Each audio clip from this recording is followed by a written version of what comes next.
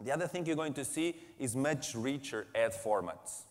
So the banner was really boring.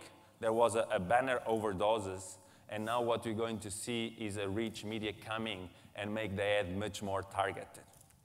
So let me get the ultimate rich media, which is the dynamic ad. So think about this is an ad for a snowing day. Today is snowing. This ad can be targeted, the headline, the product, the copy can be targeted based on the weather. It's a snowing day, I'm going to offer advertiser and the users a product related to snow.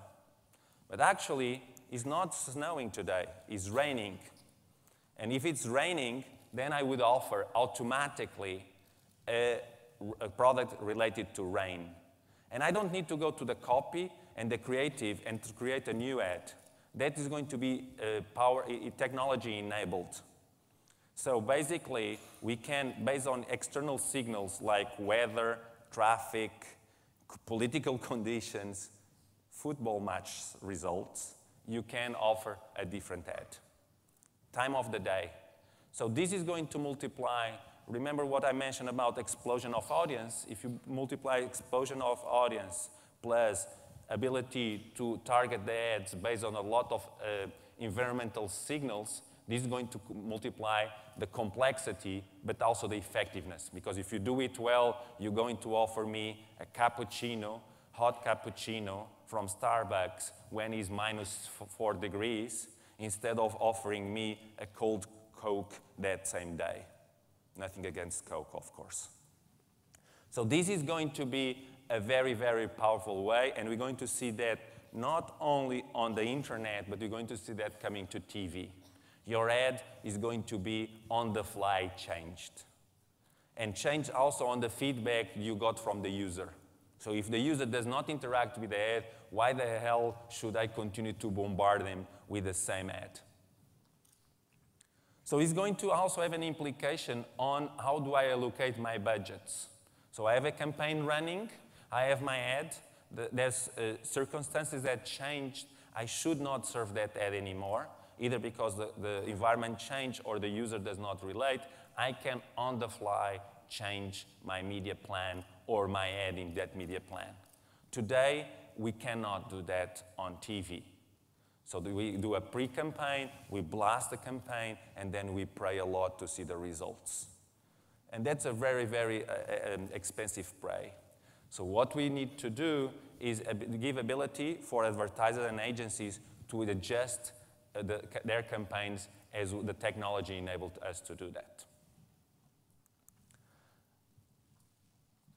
Well, apparently it's a sunny day outside, so I think it's a good idea to set up the fence. This is a very American example, but it's exactly what we're talking about, is our ability to adapt these ads regarding to these touch points.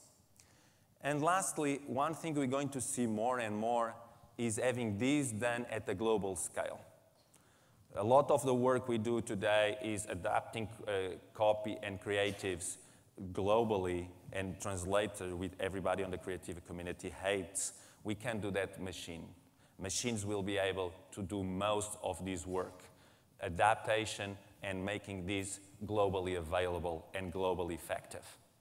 What that will drive also a lot of advertisers going from off and online localizations to global campaigns.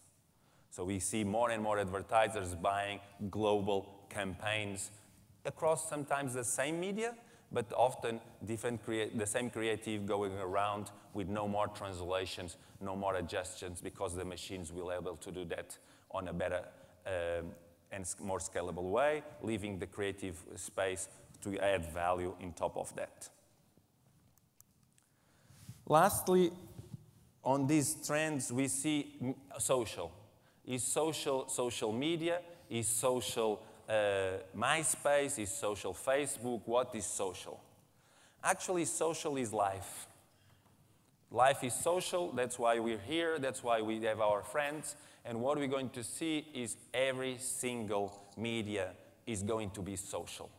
a lot of the social signals, friends, activities, recommendations, behaviors, those signals are going to be incorporated on the media to provide you a richer experience and as a consumer, and a richer result for advertisers. So you can watch the Argentinian movie, and I want to celebrate with Argentinians. Of course, you're going to be able to actually chat with people while watching the movie or the match. So this is going to be a very important feature. All media is going to become social. The social features as social signals are going to be collected from around the media space to feed our social experience, and therefore the social impact and ability to use it for advertising purposes. So be ready for that, and be ready to use that on advantage for yourselves and for your advertisers and agencies.